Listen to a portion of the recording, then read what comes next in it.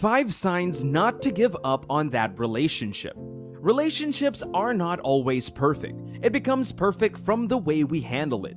Every relationship you see and admire today as a model was not always rosy as you perceive it. There were days they felt like quitting, but kept pushing together till they got where they are now, at the level in which you admire them. Relationships are a learning ground. It is just like the marriage institution that is referred to as an institution you never graduate. In a relationship with God, we sometimes err, disobey, and go astray, but when we come back, He still accepts us and we continue the journey. This is how our earthly relationship should be and how we should have it. There would be times you feel like to let go. There would be a time you feel like it was a mistake. There would be times you feel like you are wasting your time and you should walk away. There would be times you feel like there is no use and gain in it. Times when it would be like you never should have started, but you endured it all and are here now. You must remember that you started with God. He approved of it, and since He has not told you to quit, you must learn to endure it to the end. You need to realize that the devil is out to put asunder and ruin whatever he perceives is good and is from God. The devil would look for ways to plant issues in the relationship, and it would take understanding not to give up on what God has called you into. It is not an easy journey. Remember, Christ told us that the way to heaven is narrow, while the way to hell is wide. This is how it is with model relationships. You learn a lot in relationships. You would be drilled, tested, and what God wants from you is not to break up or end it now, but to be strong and come out a winner and a champion. It is not a journey or movement of few days, but a journey to spend your lives together. Everything will be okay at the end of the day. Be patient and let God build the love between you and your partner. Your relationship would give glory to God, and men would learn from your relationship. You are getting to the point where God wants you to be with your partner. Just leave it in the hands of God. As wonderful as it is to be with someone you have always loved, the flip side is that you run the risk of someday coming apart. In the era of divorce, untrue love, and instant gratification, it can sometimes be tough to determine when a relationship is headed for the end. To get a great relationship, to get something perfect per se, you have to be willing to put in the work. You took time to search and found love. It is too hasty to give up. It may seem good to give up and walk away, but what then have you gained, or what would be your story? When it gets hard, it is the time to draw strength from God and keep the relationship going. These are 5 signs not to give up on that relationship. You got the direction from God. God did not bring you two together to break up halfway. It can never be God's intention for you. He knows your ending from your beginning, and so will always give you the best. When God starts a thing, He takes it to perfect completion. He carries it to the end. God chose to bring you together. He is not the author of confusion, and He does not glory in divorce and breakups, and would want you and your partner to endure the trying times together, to finish and come out stronger together. Whatever God does is good. The relationship He gave you is good. The partner He gave you is good. He gave you the best because He knows your end from your beginning.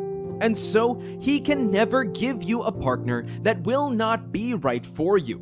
He has given you a great relationship, and you must keep pressing and give it your best. He has done His part. Your part is to give in your best with the intention of having a great and successful relationship. What you need to do is to focus on the message and assignment He has given to you and your partner. The devil is out to destroy you. You must be watchful of your actions. Marriage and relationship were instituted by God, and the devil wants to pass a message that is not good for men and women to come together in a holy union, and as such would deploy every means to make it fail. But you must not give him victory in your relationship. It must stand to give God glory. God spoke to you about it. It was confirmed by many, and your inward witness affirmed it. Why then do you want to call it off now? No good thing comes easy.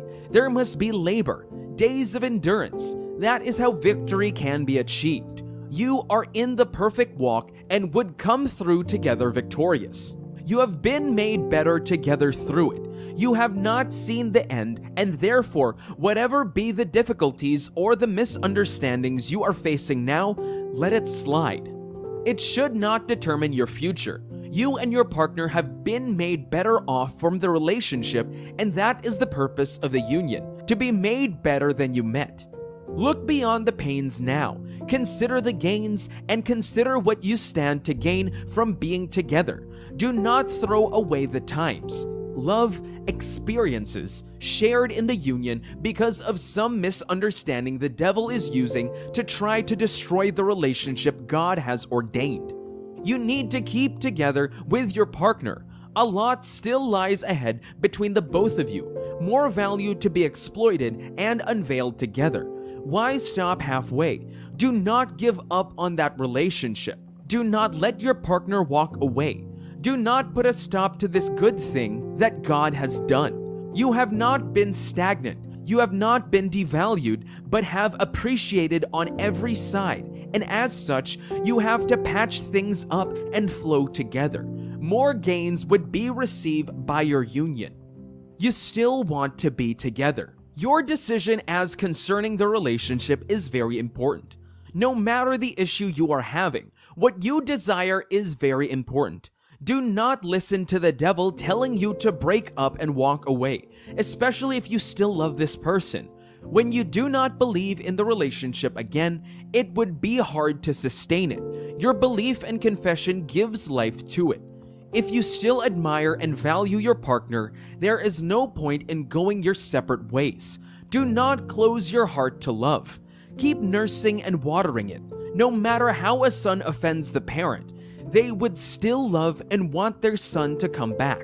Apologize and continue with them, and that is the type of feeling you are having. It is not a feeling to break up. You have been hurt. You have been offended. You feel bad. Create the room. Sit and talk over it with your partner. The love is still there, and as such, do not give up on the relationship. Settle and give it time to heal.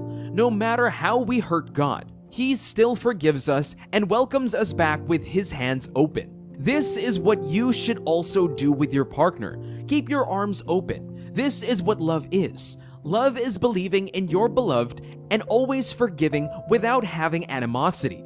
Do not give up on your relationship. You still have a future together. The goal of every reasonable relationship is to end together.